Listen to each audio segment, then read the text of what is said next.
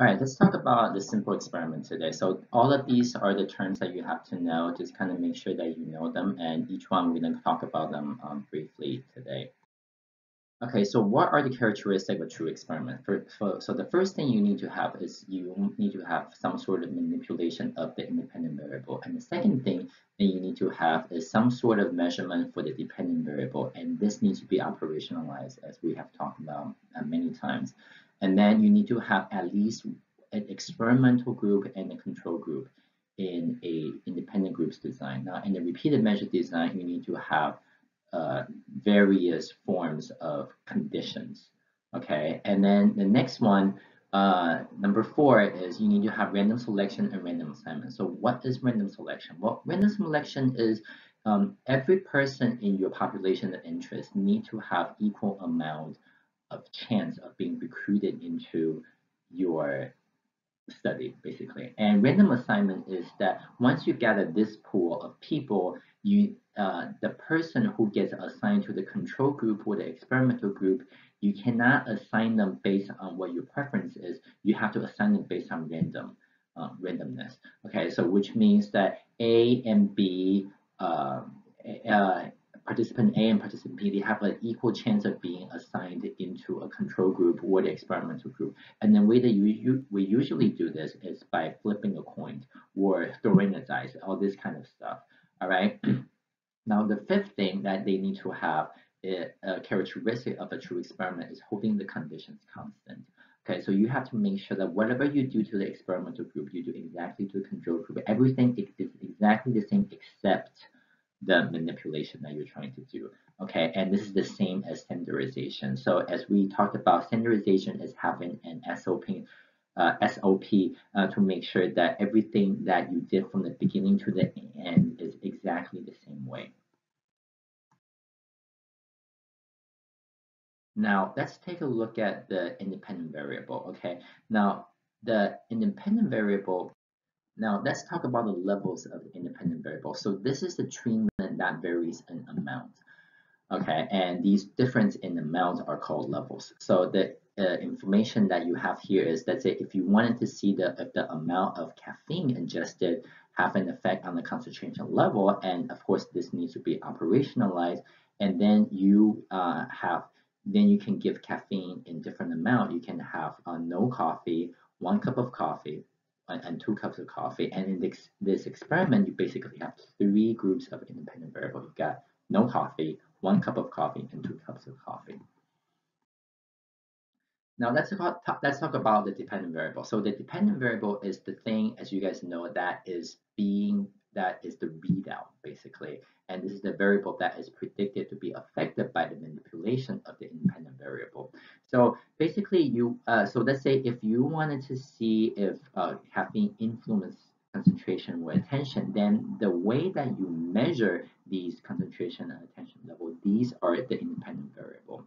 And as we said many times before, the dependent variable needs to be measurable and or operationalized. Okay, so otherwise you're just looking at a construct, right? And this is something that we have talked about many, many times. So if you're not sure, you can go back to read your previous lectures as well. Now let's talk about manipulation check. So manipulation check we all have also kind of talked about, and this is something that you want to make sure that whatever manipulation that you're intending to do, this is perceived by the participants. Okay, so for instance, like if you wanted to know if hearing music in the background can affect people's mood, at the end of the experiment, you would ask the subject, did you notice that there was music playing in the background? And another example of the manipulation check that last time we talked about, and that is the Darty and Latney smoke under the door study, right? So the manipulation in this case is that they are trying to look at whether or not having an emergency, a perceived emergency, which kind of says that the building is on fire, did the participants notice that? If they did not notice the smoke is coming from under the door, therefore this is a failed experiment. So therefore manipulation check is really, really important in when you are trying to see what is going on, whether or not your intended manipulation worked or not. Okay, so the experimental group, as you guys know, this is the group that received the intended treatment, okay, as opposed to a control group that received no treatment. And the control group is, of course, now when you think about control group, you would think that this is the group that received nothing, and this is not the case because there are various forms of controls. And so today we're going to talk about all these various forms of control. So these are the groups that receive the treatment other than the treatment received in the experimental group. Now, there are various forms of controls. So for instance, the one that we have talked about is the placebo control group. So in the so as you guys know, the placebo effect is when people they get some sort of bogus treatment and then and they think that they're getting an effective treatment and therefore they start to behave or feel differently. So the difference in the behavior is due to just the power of suggestion, and then this power of suggestion is very very powerful. Um, because sometimes it can convince the participants that this really is an effective treatment to the point that sometimes it even exceeds effective treatment. So for people when they are believing that this is a real effective treatment, then they really are going to start to behave differently. So therefore, it's very important to have a placebo control in which that the researcher usually use placebo control group when one group gets the real medicine, that's the experimental group, and the other group gets the placebo with a bogus medicine to rule out the effect of the mental suggestions on due to the that kind of results in the differences in the two groups. Okay, so for instance, let's take a look at this example, okay? So let's say if you are looking at the ingestion of caffeine on reaction time, and what you're looking at in the blue is this is the group that ingests nothing, and then the orange group is the one that ingested decaf, and then the green group is the one that ingested uh, the actual coffee. And you can see that their reaction time uh, is highest for the group that ingested nothing, and followed by the one that ingested decaffeinated coffee, and then followed by the one that is the ingested the real caffeine coffee. Okay, and so you can see that this differences between this blue and the orange, this is the placebo effect. And as opposed to the difference that is between the orange and the the green, this is the placebo. Sorry, this is the real effect of treatment. Okay, so now imagine if you do not have this orange group that the group that ingested decaffeinated caffeine, then what you're really looking at is the difference between the blue that ingested nothing and the green that ingested coffee. And then so what you'll be really looking at is the effect of the placebo plus the real effect of treatment. Now, then the problem happens that you don't know if this difference is between the blue and the green, is this due to the real effect of treatment or is this due to the effect of the placebo? So you can see that this can be a real problem. And then in the next slide, I'm going to have some more example to tell you why this exactly is such a big problem.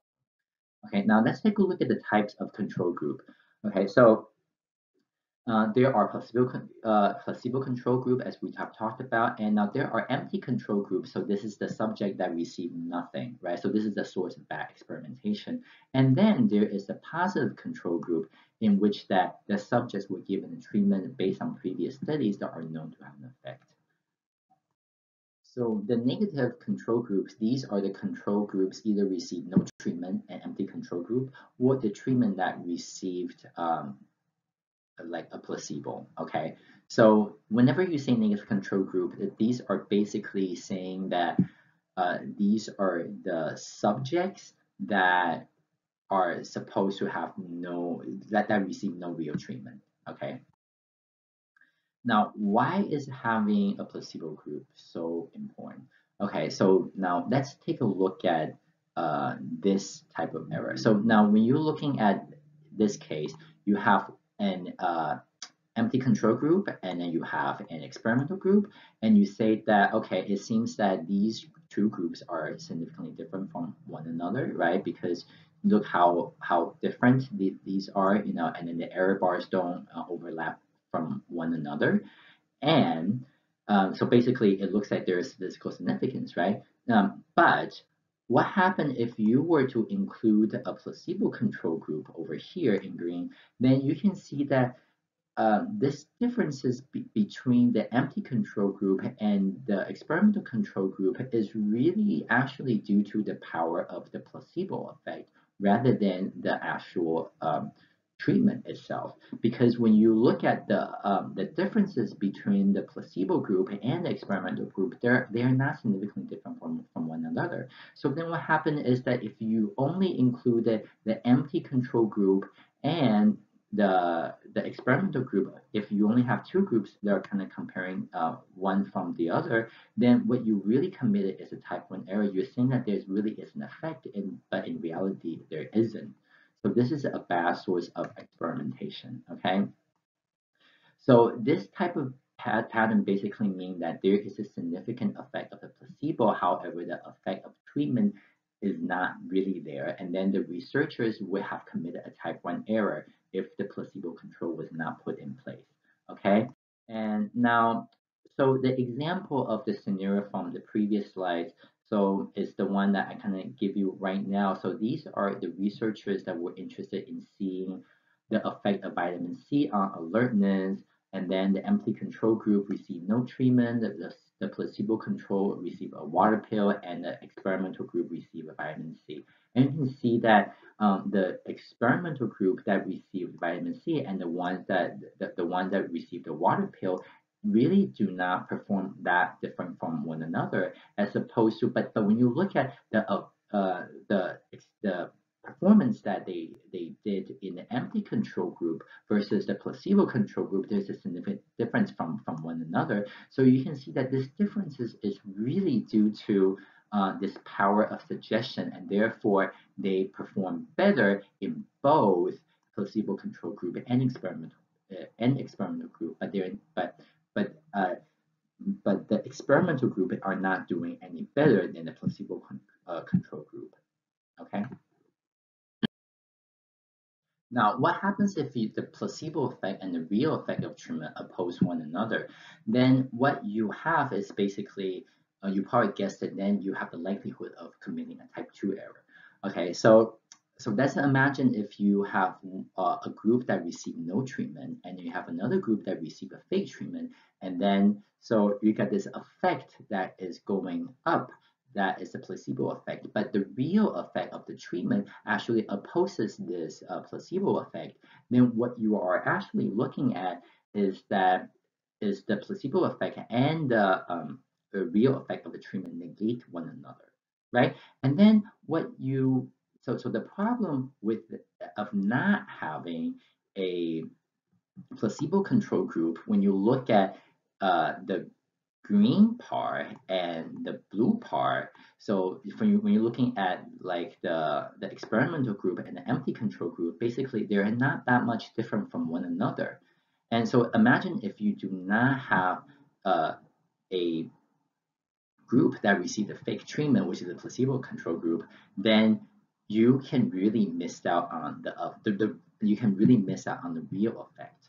Okay. So now let's take a look at this example. So we only have an empty control group, and then we have experimental group, right?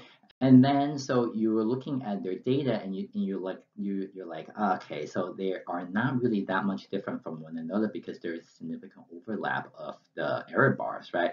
But if you were to add in the placebo control group here in green, then you can see that there's a significant difference between the placebo control group and the experimental group. So this effect is what? Well, this effect is the real effect of treatment. All right. Well, as opposed to this effect is the effect of the placebo. Right? And then, so imagine if you do not have the placebo control group, but rather only the empty control group, what you're saying that there is no effect, but in reality there should be. Right, so you can imagine this is the case that you would have made a type 2 error if you do not have the placebo control group. So in this kind of data, this suggests that there's a significant effect of placebo and there's a significant effect of the treatment. And the placebo effect is intended effect negate each other. Okay, and then the researchers, they would have committed a type 2 error and if the placebo control was not used. Okay. So now the next thing I kind of want to talk about is why is having a positive control group important? Now imagine this scenario one, okay? So you have a placebo control group. So now we're not using the empty control group anymore. We don't care about that anymore. So now let's just take a look at placebo control group. All right, and then now imagine that then you have a experimental group and you have a positive control group. Okay, so the positive control group is there to kind of make sure that how well is this treatment doing in comparison to a previously established treatment. So for instance, you are interested in treating ADHD and then you're thinking that, well, this is my new drug, which the experimental group are receiving, are they doing better? Well, but how do I know that how much better they are doing in comparison to the current best drug, let's say Ritalin? Okay, and then so when you are developing this new drug, you always want to compare to a positive control group to make sure how well it is doing in comparison to a previously known effective treatment. Okay, so in this case, this kind of data is saying what? Well, this kind of data is saying that what your new drug is doing better from the placebo control group, but it's not doing that much better than the positive control group because when you look at the error bar, there's a lot of overlap from the experimental group from the positive control group. Okay. Now, this is the kind of data you're kind of looking for when you're developing a new drug. So let's say if the experimental group is receiving drug X, and then the positive control group is receiving Ritalin, and so and then the placebo control group is receiving water pill, right? And then so in this case, you can see that there is a huge increase of, there's a huge improvement when you're comparing the experimental group with the placebo control group. And in addition to that, you can see that the experimental group is doing so much better than the positive control group also. So this is the kind of data you kind of want. Now, without having a positive control group, you really don't know what is the magnitude of the improvement. You only know that, oh, okay, there is an improvement, but we don't know how effective it is. Okay, so this is something. It's always good to have a positive control group when you're doing studies like this to kind of make sure this is the kind of data that you want. Now let's say you are seeing this kind of data. So scenario 3. Okay, so there is a placebo control group and you got a positive control group and now you have an experimental group. Well, what are we seeing? Okay, so we're seeing that the positive control group, they did better, and then followed by the placebo control group, followed by the experimental group. Well, what this is saying is that what your experimental group is actually doing much worse, much worse than the positive control group, and also doing much worse than the placebo control group. Right? Now imagine that if you're looking at an instrument that you really have no idea what the readout means, what even seeing this kind of data, it kind of tell you that, well, this drug is not good, it's actually making the patients even worse. So it's always, it's really important to make sure that you have a positive control group. And so later on, when you look at these kind of comparison, you have a better idea what is going on when regards to the pattern of data. Okay, now let's talk about extraneous factors. So extraneous factors are the factors other than the intended manipulation can influence the study's dependent variable. So in other words, extraneous factors are anything that can really become like a alternative explanation that explain the differences between your control group and experimental group. So this is threats to internal validity.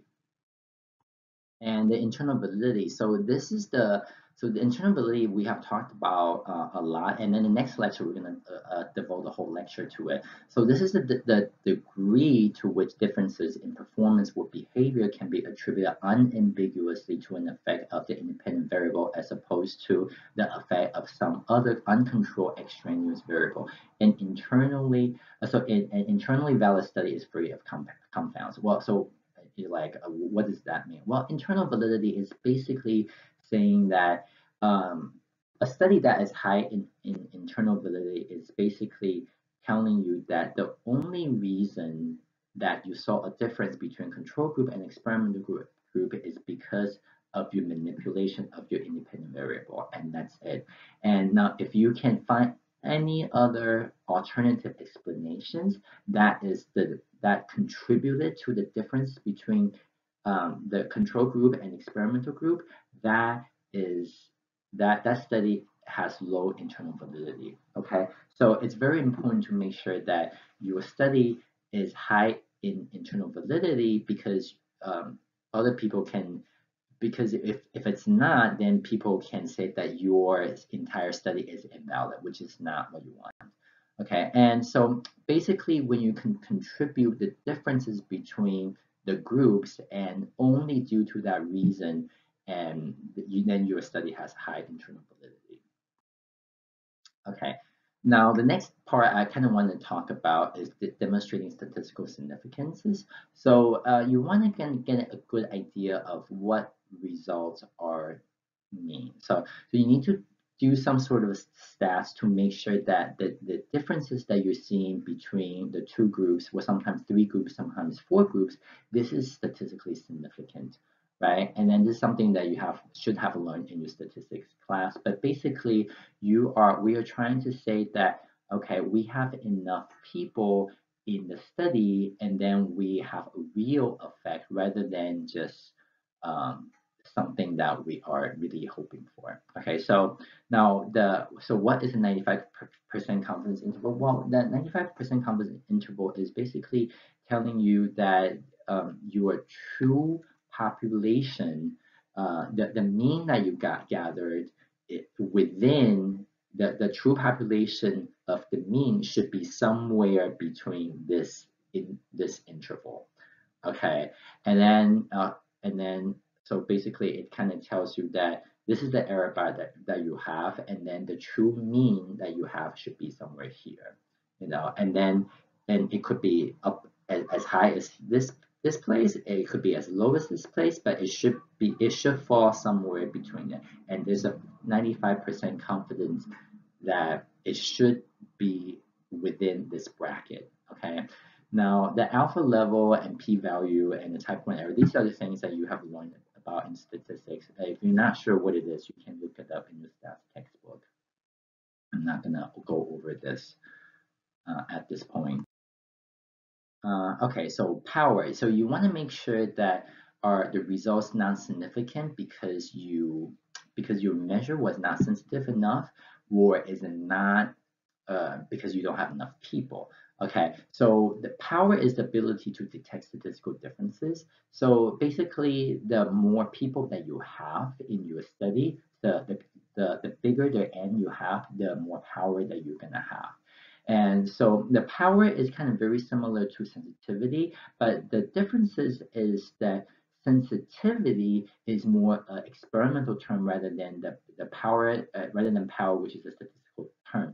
And so sensitivity is the way that you can kind of control the variability within your data in your experimental setup. So standardization or having an SOP for this entire experimental setup can really limit the amount of the variability in your data, and this is sensitivity. So that means that your data between subjects are going to be there's going to be very low variability, and then what's going to happen is that because of this low variability, you don't need to have a lot of people in your data set in order to achieve a statistical significance. So that's more sensitivity. Now, power is something different. Power is just purely based on the number of people that you have in the experiment.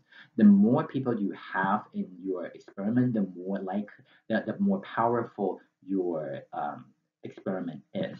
Okay, and that's exactly what the beta level is. So the beta level is the likelihood of committing a type 2 error.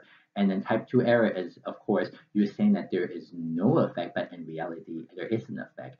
So if your study is not very sensitive because you don't have a standard operation thing procedure and SOP, and or if your study have no standardization, or your study is not well designed and therefore you have a huge variability, or if your study is recruiting all these different people from and that was not very well matched between groups, so basically that is going to make sure that your study is not going to be very successful from the beginning.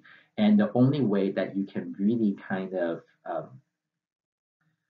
make sure that it's better is by having a lot of people. But then that is kind of a backward ways of doing experiments, because you don't want to do any unnecessary work when you don't have to. So it's really important to make sure that the way that you design the experiments are very well done. So you want to make sure that everybody gets treated exactly the same, and then the way that you're collecting data is the same, and then therefore you can reduce the number of the people or sometimes animals in your studies in order to kind of combat that, and then you don't need a huge number of people in order to achieve a statistical significance. Okay, so basically this is kind of just my method of telling you that later on, if you do decide to become a scientist, you want to make sure that the way you design experiments are very, very eloquent. And because if it's not, then you will need to like double your work, sometimes triple your work, sometimes quadruple your work in order to get a lot of people in your data, and then a lot of people with a lot of N in your data. And then what's going to happen is that a study that could have been done in 2 years becomes a 5 year, becomes a 6 year project, and that's not something that you want. Okay. Okay. Now, when do you use a test? Well, the time that you use a t-test is when you have two groups. Well, when you have one group that has two conditions, right? So the t-test, you use a t-test independent test when you have two groups, and you use a pair t-test when you have one group that has two conditions. And then, so the difference between the one-tailed test and the non-directional test. Well, so when you use a one-tailed test, you're basically saying that you have a good idea which direction is going to go. Okay, and so let's say you are pretty sure that after drinking coffee, after ingesting caffeine, that the reaction is going to go down. Well, if you're very sure of this hypothesis, this is a one-tailed directional hypothesis, right? So this is when you use a one-tailed t-test. Now, when you're kind of saying that, oh, I know that the reaction time is going to be different, I don't know, it's going to be faster, I don't know, it's going to be slower, then that's when you don't have, and I only know that the reaction time will be different, but I don't know in what direction it's going to go. Well, that's when you use a non-directional test. Okay, so that's when you use, so that's the differences. Okay, now one directional test is going to be more powerful because you are kind of saying that this is the only way that it can be different. And then, but you see that one directional test can also give you something called a type 3 error, which is when you correctly stated that there is a significant difference between the two groups, but you are stating the directional differences wrong. So in reality, you correctly identify group A is different from group B, but you're saying that group B is smaller than group A, which is not the case. You're saying it's this, but in reality it's this. Okay, basically. So that's a type 3 error. Okay, between groups versus within groups. So they have commonly used nomenclature between groups. Sometimes you hear them as independent groups design, and within groups sometimes you hear them as repeated measure designs. So these are the other commonly used names. And how many conditions exposed for each other? So between groups they are only exposed to one condition, and within groups they're being exposed to multiple conditions. Now, which one has more power? Well, the within groups is going to have more power. And the reason is that because whatever they are exposed to in one condition, they're also exposed to the other conditions, and there is no subject characteristic variability between the conditions, as opposed to they have this kind of difficulty when it comes to between groups, right? Because the people who are in group A and group B, they're the different groups, right? They're the different people, and therefore of course their personality is going to be different, their age is different, maybe their sex is even different, right? And then so this way. But within groups, they don't have this. You don't have this problem because the subjects are really serving as their own control across the conditions. Okay? And so what are some of the necessary precautions to get rid of extraneous variables? So between groups, you have to kind of make sure that your control group and the experimental group, because these are different people, at their baseline before you do the manipulation is somewhat comparable. Because imagine if you are doing some sort of screwed up assignment in which that it's not random, then what happens is that you might have two groups to be very different even from the very beginning. So that's one of the biggest problem when it comes to the between groups design. Now within groups design, you have to, because you don't have problem between this person, because this person is still this person, just in different conditions, right? But something that you kind of have to make sure is that um, are there any, what's time passage between this condition versus this condition? So this is something we're going to talk about later in our next lecture. All right, so what are some of the designs to avoid? Well, the experimental groups only design, this is of course not good because you want to compare it to a control group.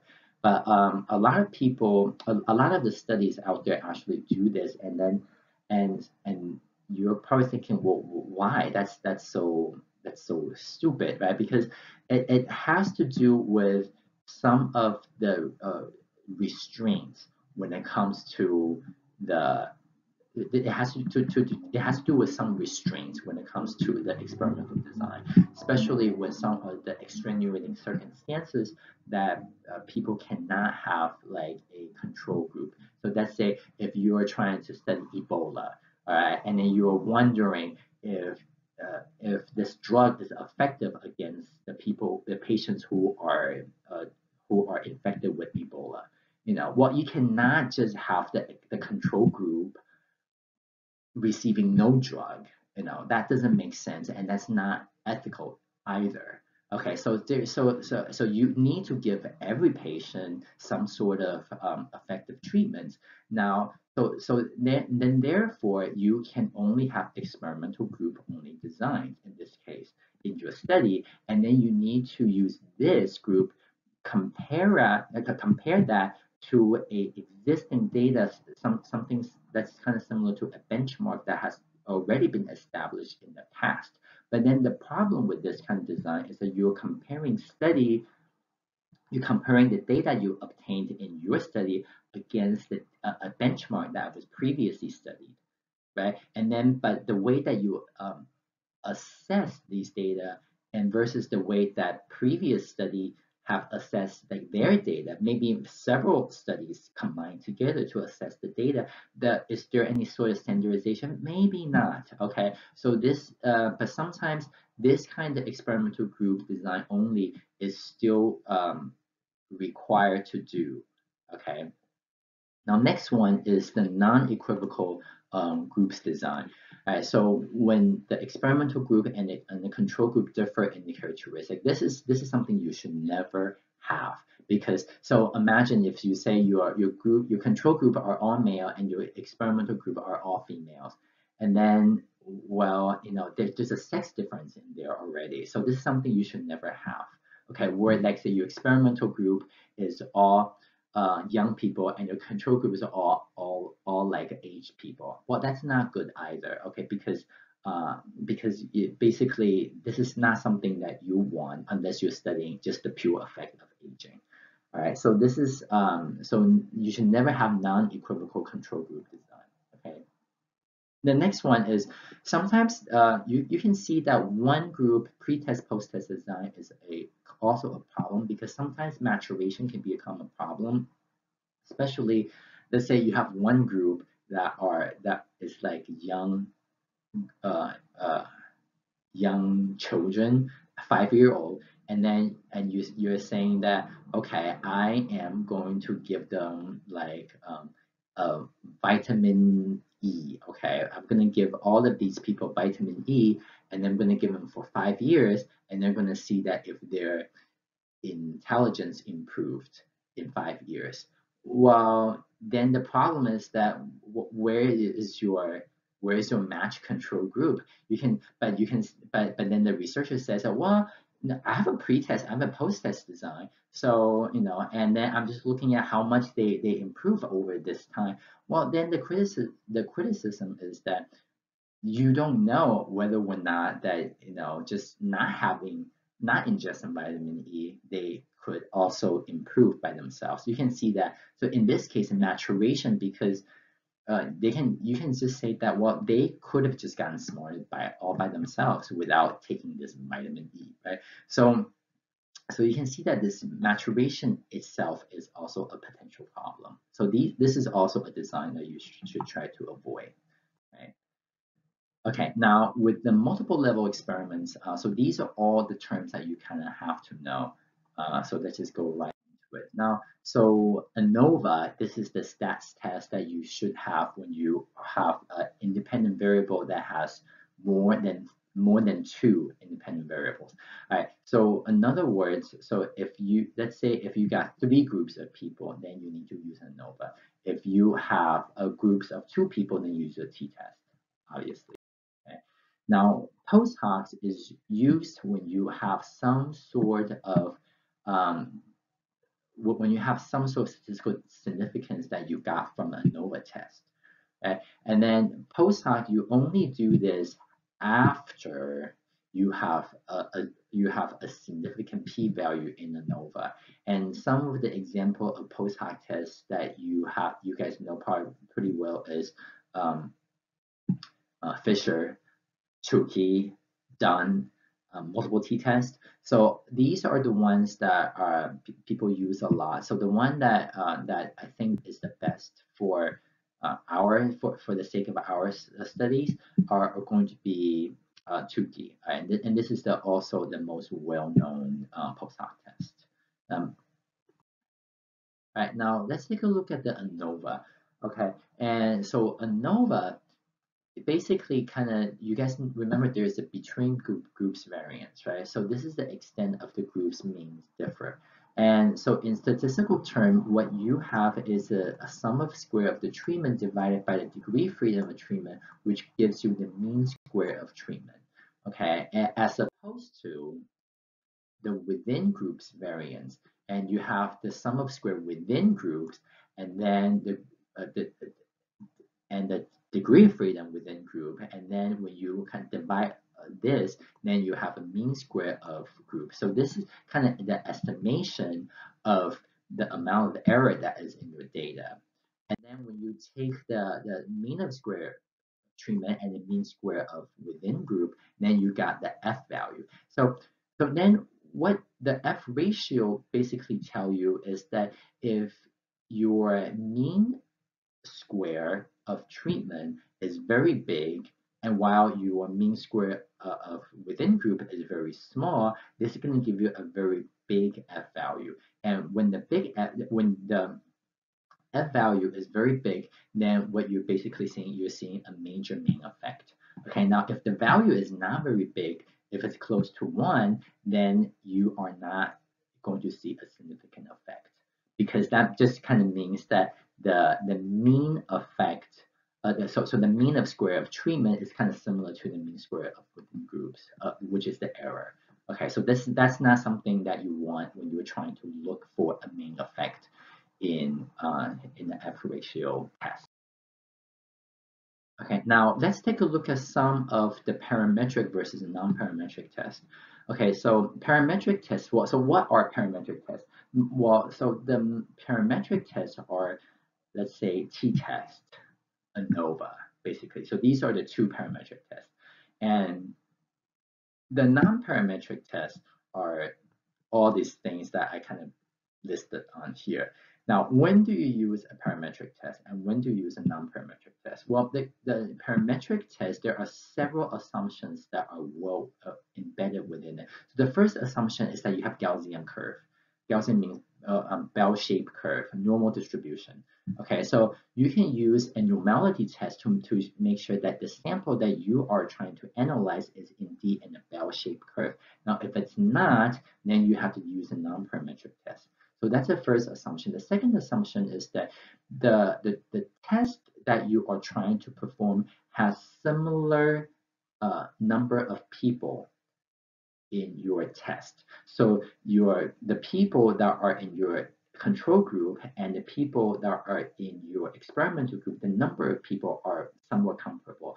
So let's say if you have 5 people in your control group, but you have 50 people in your experimental group, you should not use a parametric test.